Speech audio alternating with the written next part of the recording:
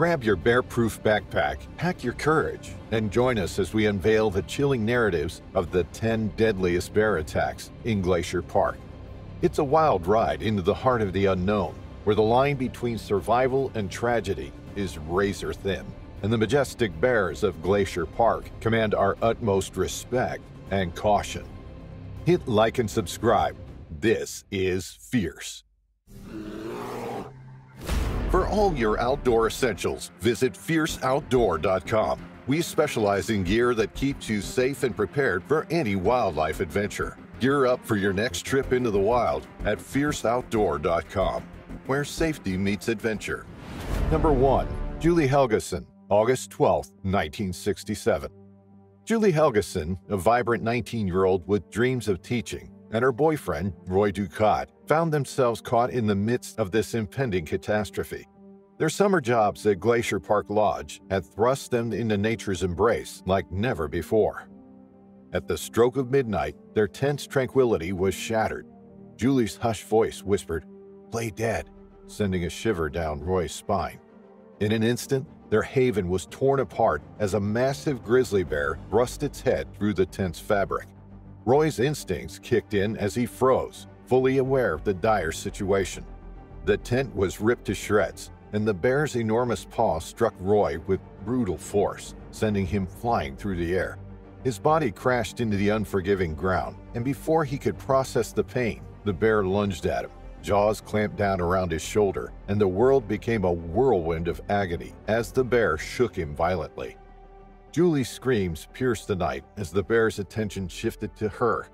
With terrifying swiftness, she was dragged away from the tent, her desperate cries fading into the inky darkness. Roy, battered and heartbroken, sprinted frantically toward the lodge, desperate for help. Armed with flashlights and in a state of sheer panic, the lodge crew followed Julie's cries for help. They stumbled upon her, a mere 400 feet from their campsite, fighting to hold on to life. They rushed her back to the lodge, summoning a doctor who battled relentlessly to keep her alive. But the bear's vicious attack on her neck and lungs proved to be fatal. At 4:15 on that grim August 13th, Julie's life slipped away, forever altering the world.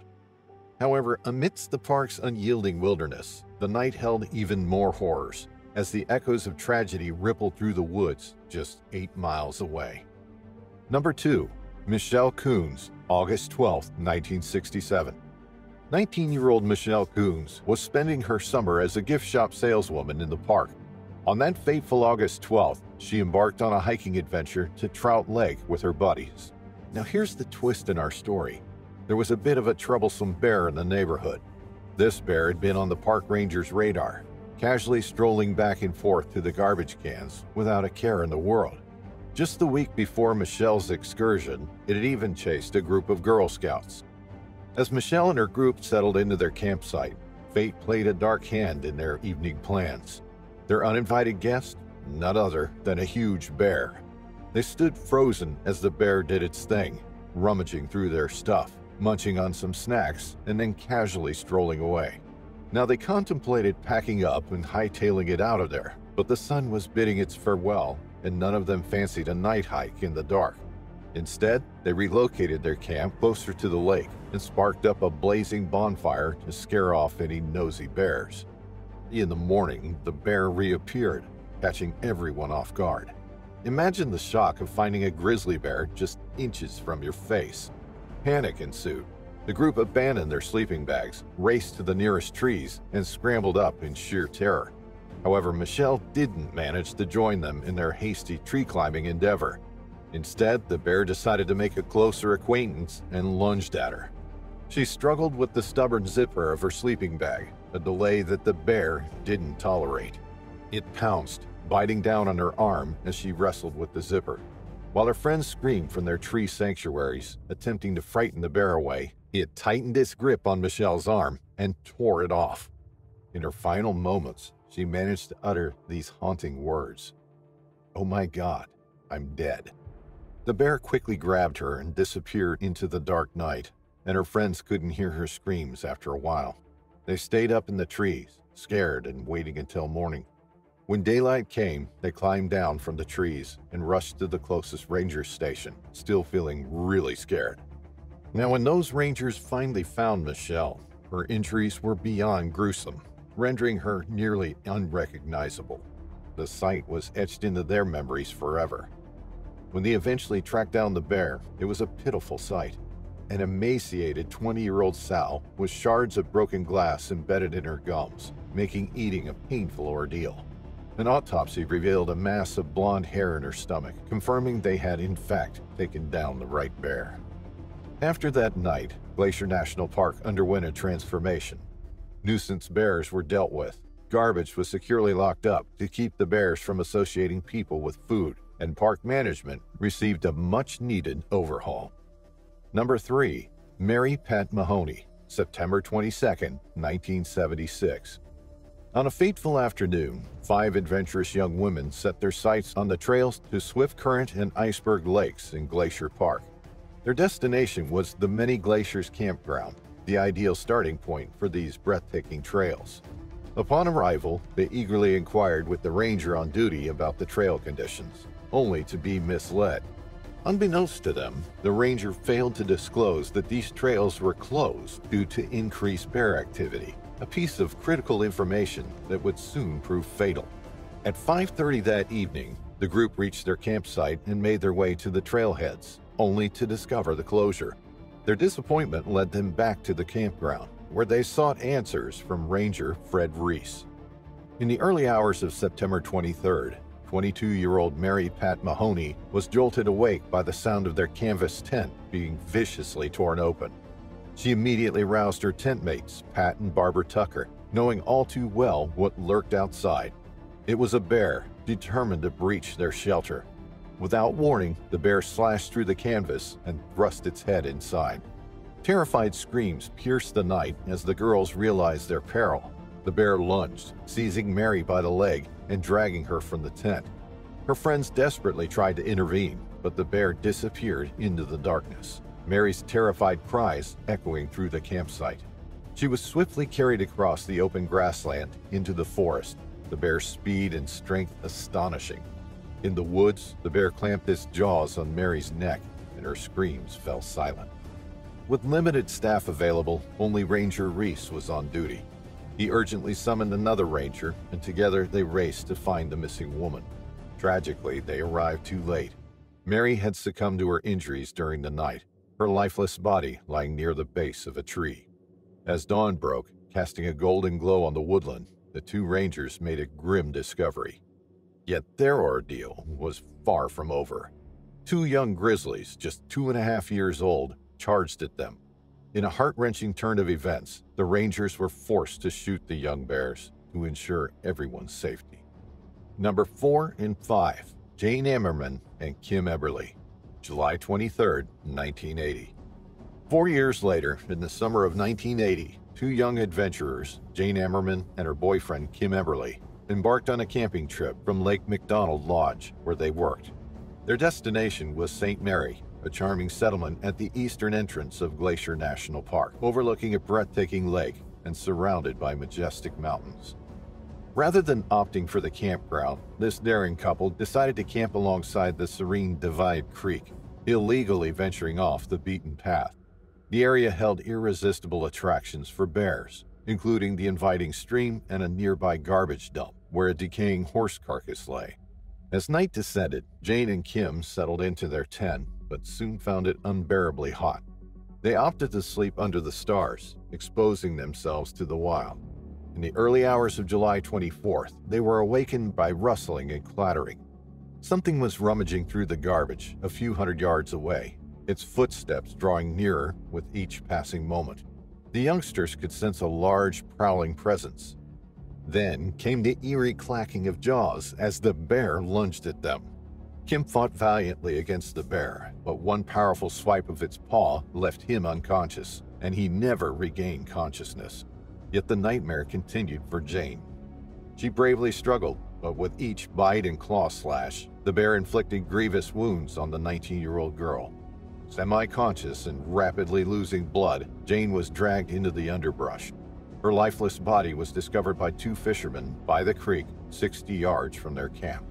Park rangers later found Kim's body nearby, both victims partially consumed. News of this gruesome incident sent shockwaves through the park, but tragically, it was not the end of the bear attacks in Glacier National Park that year.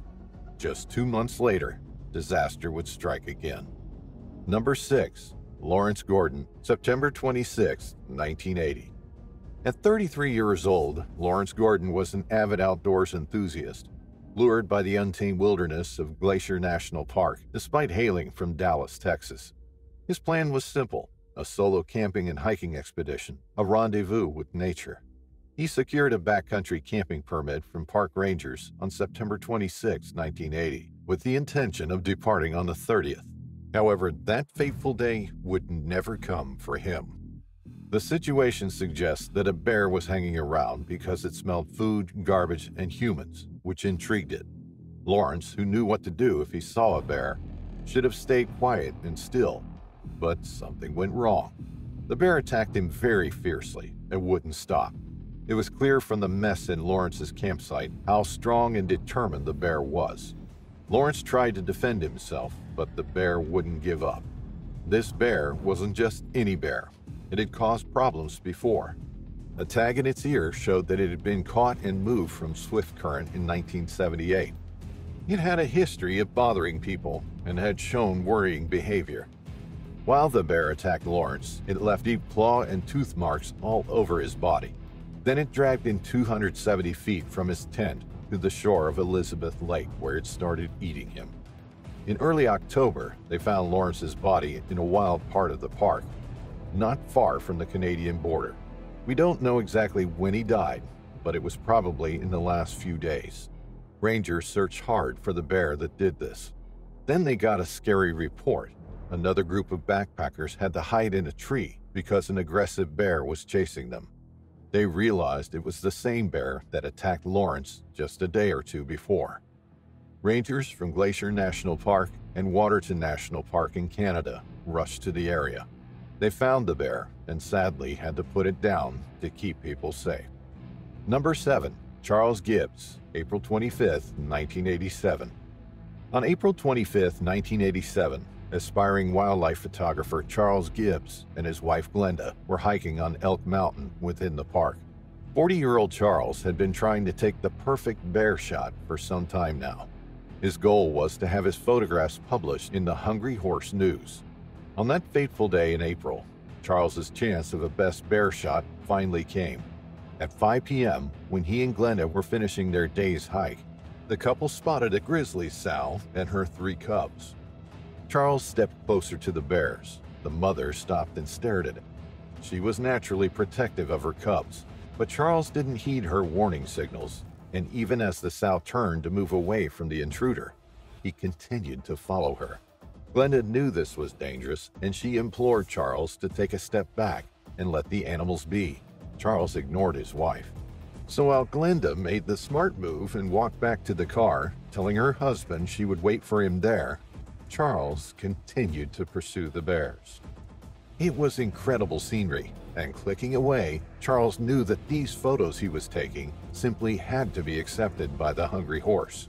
But he was risking life and limb for the shots, and it wasn't long before the female became too anxious by the man's persistence. She was very protective of her young. She had already tried to walk away from Charles, leading her cubs to safety, but he was relentless in his pursuit. Eventually, the grizzly had had enough and turned back toward Charles. She charged at him. Even in full charge, Charles managed to still click away on his camera.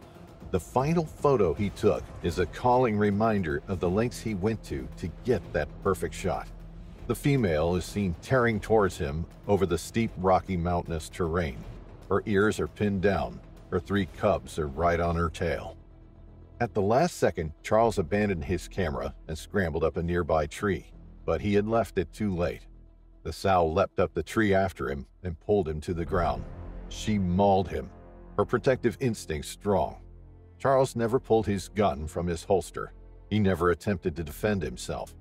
Instead, the bear ripped his arms and legs, tore into his face and neck, leaving deep, gaping wounds.